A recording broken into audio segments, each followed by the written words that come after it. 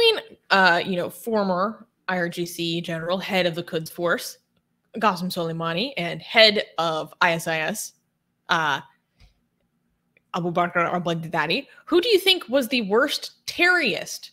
I say this word because of YouTube being sensitive. You can see the full word right down there. By the way, I hope you agree that if Trump did one thing right, it was erasing these mofos from existence.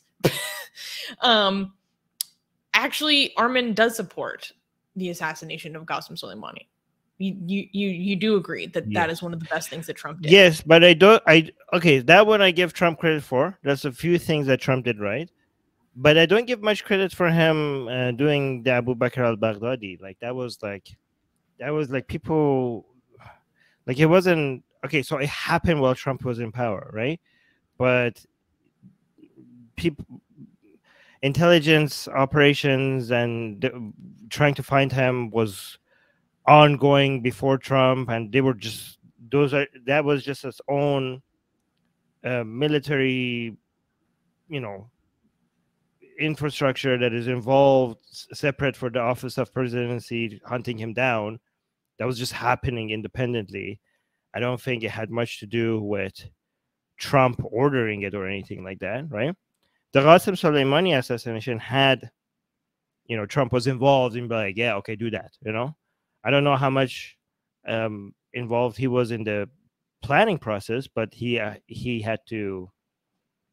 It was his decision to go about doing it. So yeah, you could give credit for him to that for that. But that's the only that's one of the few things. I guess you could also give Trump credit for the Abrahamic Accord. That's a good thing he did. What else? I give him credit for something. And most of the things that Trump did was horrible. Okay, the most devastating Trump had done. One of the most devastating things that Trump has done is pulling out the Paris, climate change deal. Talks. Also support increasing the support for Saudi Arabia with their war in Yemen. That's one of the most devastating things that Trump has done. But yeah, I think there was a third thing that I said Trump did okay. But these are the two that I remember: the Abrahamic Accord, and also this. So the question is, between Qasem Soleimani and Abu Bakr al-Baghdadi, who do you think was the worst terrorist?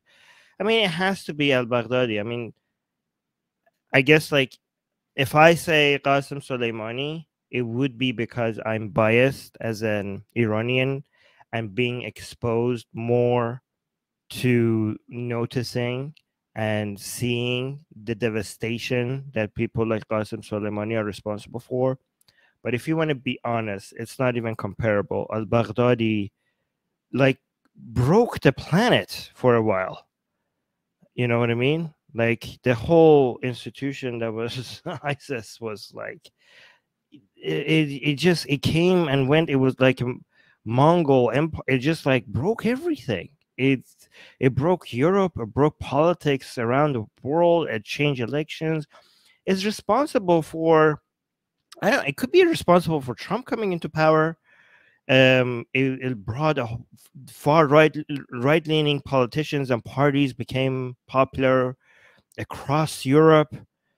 Economies were, Brexit. It's responsible for Brexit.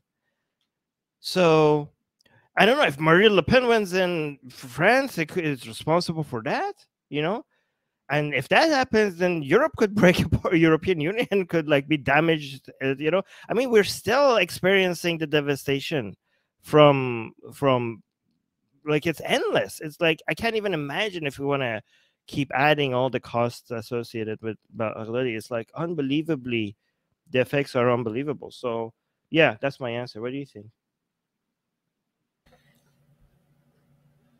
Yeah, I think they're very different in their own ways, especially considering that Qasem Soleimani was a part of a government, a government official. He had different abilities and power to execute different things.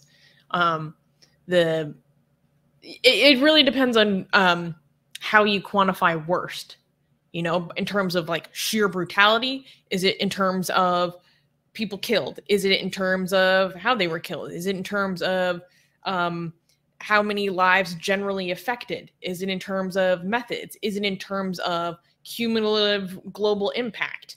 There's so many different ways you can answer that question. It's tough. It's tough. So okay, I see. Wait, let me just PK. I see you're asking a question about Susanna. Please don't ask questions about where we are. Okay, like I see the Susanna question. Please do not like ask personal questions about anything, you know, because it's not good. Okay, employment, our family members, our locations. These are things that we don't want to talk about on the stream. Okay, thank you. Hey guys, if you're a fan of Blasphemy and Sexy Callie, you know, like me, then you need to be sure to subscribe to our newsletter, link in the description below. Because if you subscribe, we will send you a free copy of our Blasphemous Art ebook. And let me tell you, it is the tastiest blasphemy that you can find anywhere available today. And we are so generous with our blasphemy that we continue to send you more blasphemy every week. So make sure to subscribe, link in the description below.